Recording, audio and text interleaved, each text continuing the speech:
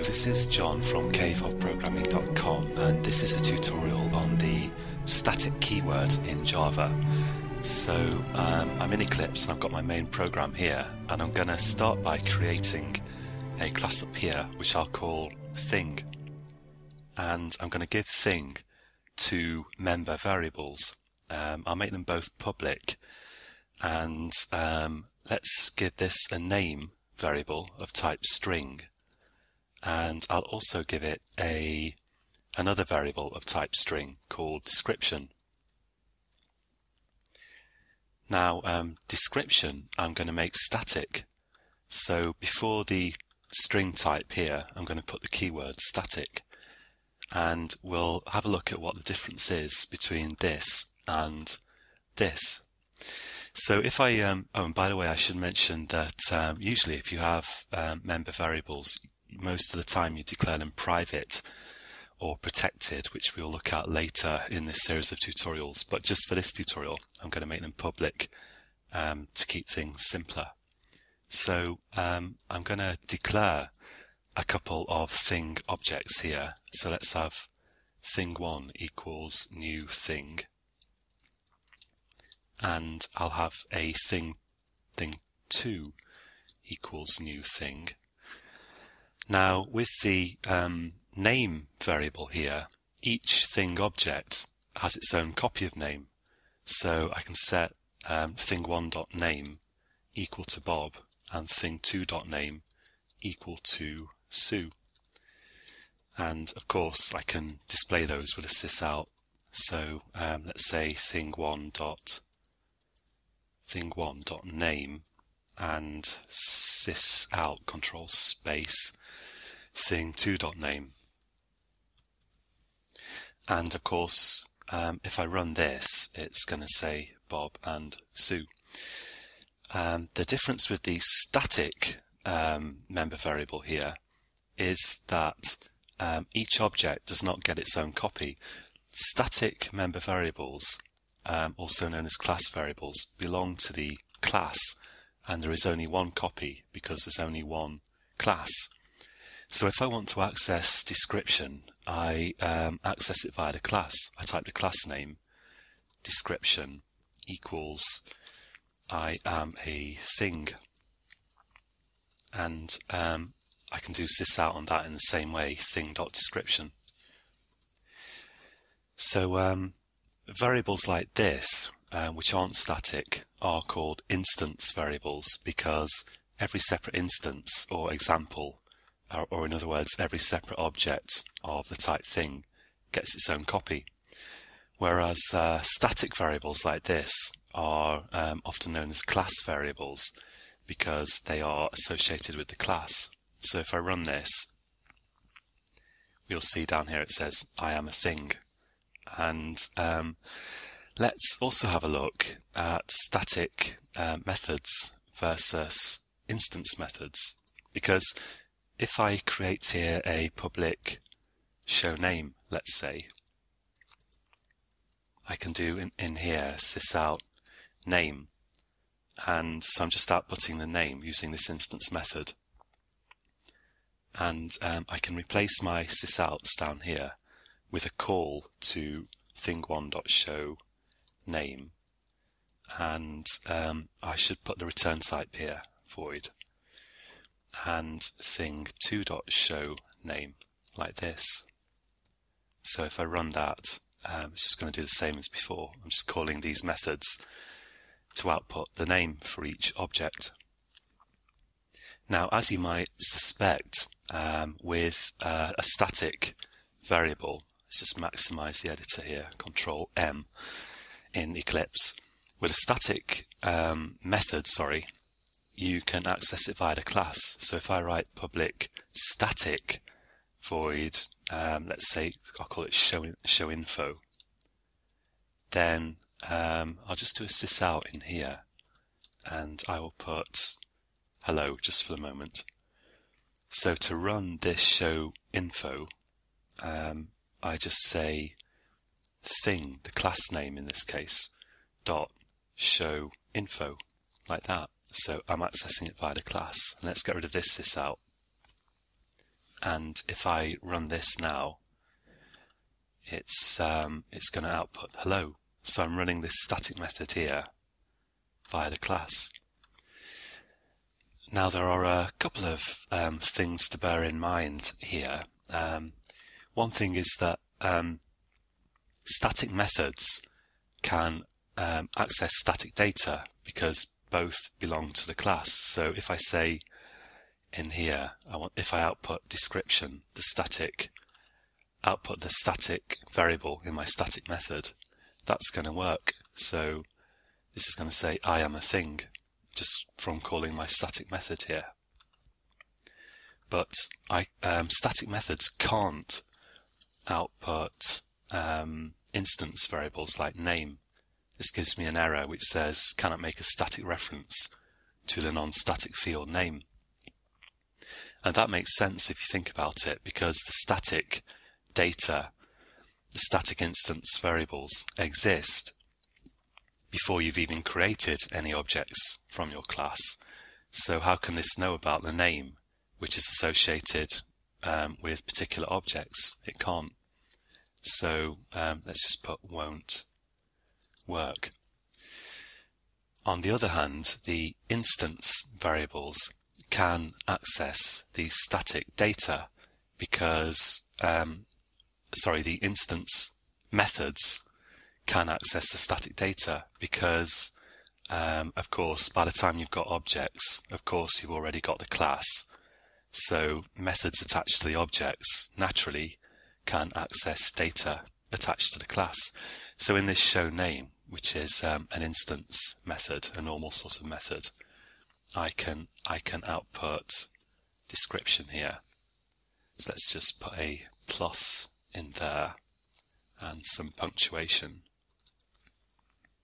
And if I run this, I'm going to get, so this is from the static method here, I am a thing, and the instance methods are outputting I am a thing Bob, I am a thing Sue.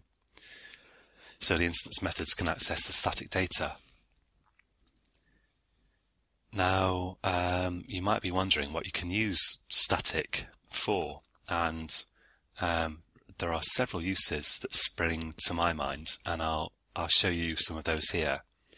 Of course, one use is that if you've got a method that takes some arguments and outputs some data, but never deals with the instance data of the class, then you could make it static, because you only need really instance methods if they somehow deal with the instance data of the class. But there are a few other interesting uses as well. So let's say let's have a look at one typical use of static, which you can find in many places in Java, but a good example is the math.class. It's a standard part of the Java library, and the math.class has constants attached to it, for example pi. So if I output math.pi, you can see that I'm accessing a variable here, well, a constant actually. I'm accessing some data via the class math, which might lead you to suspect correctly that it's static. So if I run that, here we get pi being output down here, just from this. So let's see how we can make our own constant in the same way. So here, if I want a constant, so the kind of thing that I want to achieve is I want to be able to say something like the name of my class, which is thing dot, let's say, I don't know, thing dot lucky number, or this could be a string, sorry, lucky number, or whatever you like. Now see, pi is a constant, which means I can't reassign it. I can't do math.pi equals 3. If I save that, let's comment this out as well. So this will give me an error. the final field math.py cannot be assigned. It's constant, meaning it's unchangeable. And constant values, kind of by tradition or convention in Java, are represented by uppercase letters, and that's why I've written this in uppercase. And just to make it more readable, I've put an underscore in the middle there. And to implement that, so it's going to be a public variable, public because it's accessed outside the class, and we're going to look at public, protected and private in future tutorials. And I'm going to make it of type int, although it could be anything you like. Int, and I'm going to call it lucky number, like this. And I'm going to make it, I want to access it via the class thing.luckynumber, so it's going to be static, so public static int. And I'm also going to declare it final, so I'm going to put the final keyword in here. And final is Java's version of constant, and that just ensures that you can't reassign a value to this. And if you have a final field, you've got to assign a value to it when you create it. So here I need to write equals, and then let's just set it equal to 7, because after you've created the variable, you will no longer be able to assign a new value to it because it's final, it's constant.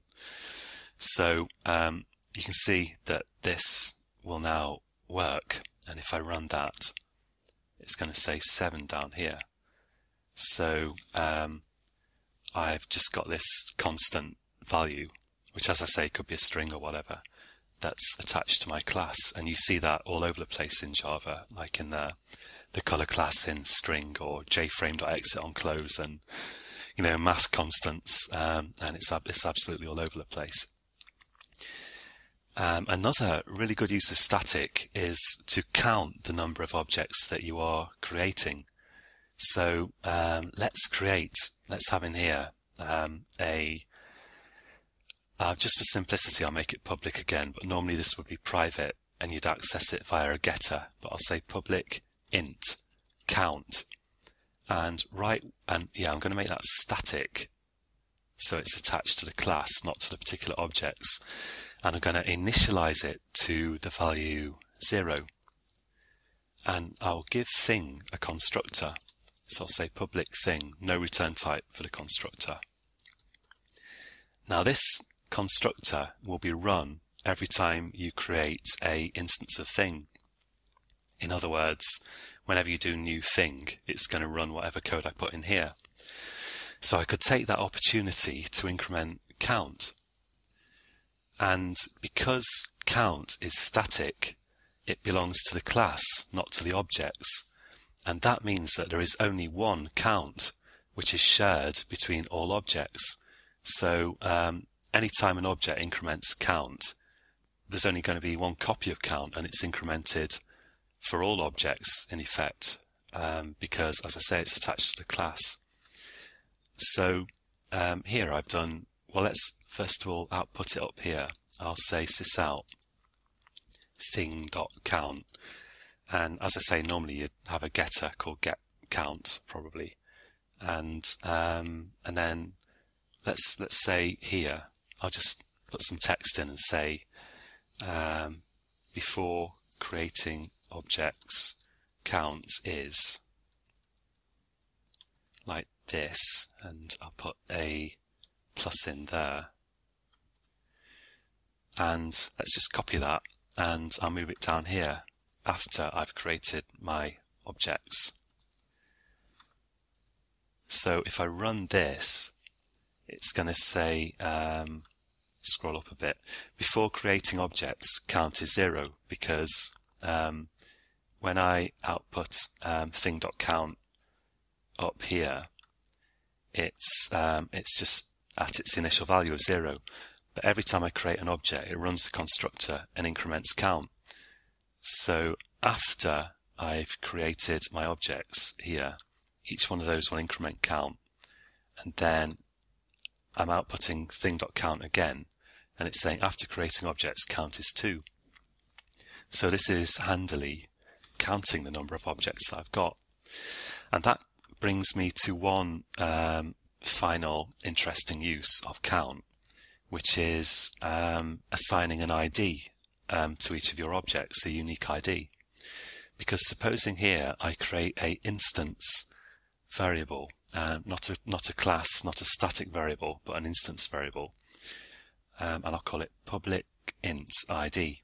And just to repeat, these shouldn't really all be public, but they should be private or protected, but this will do for this tutorial. And I won't initialize ID here.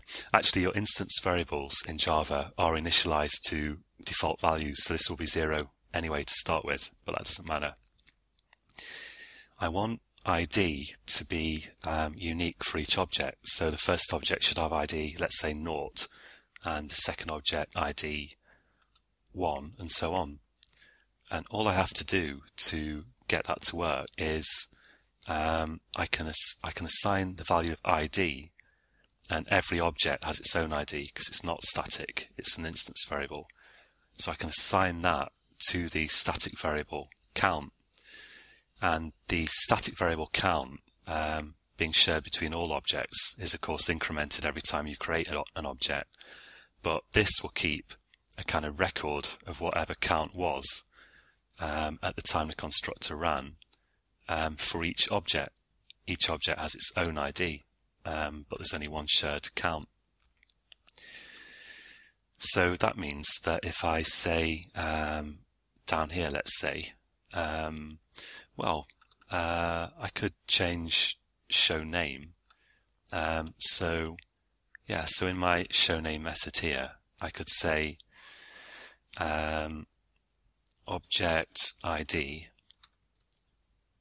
and plus,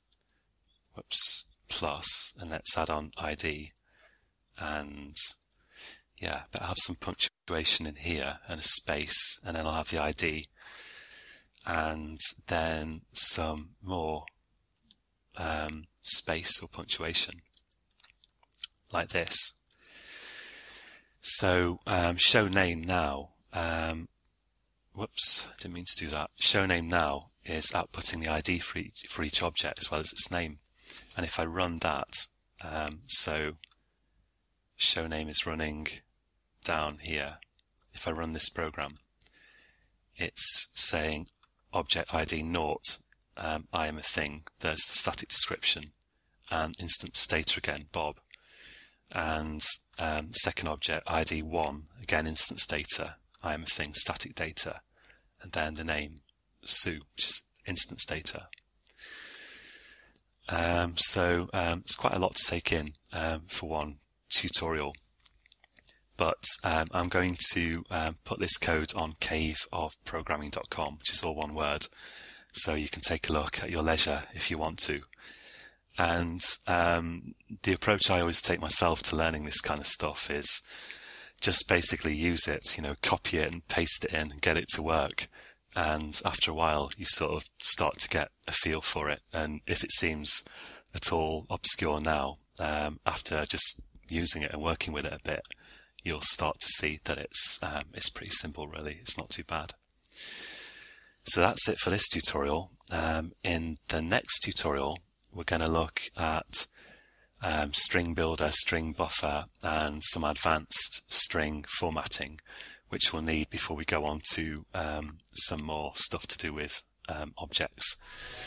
So join me again then, and until then, happy coding.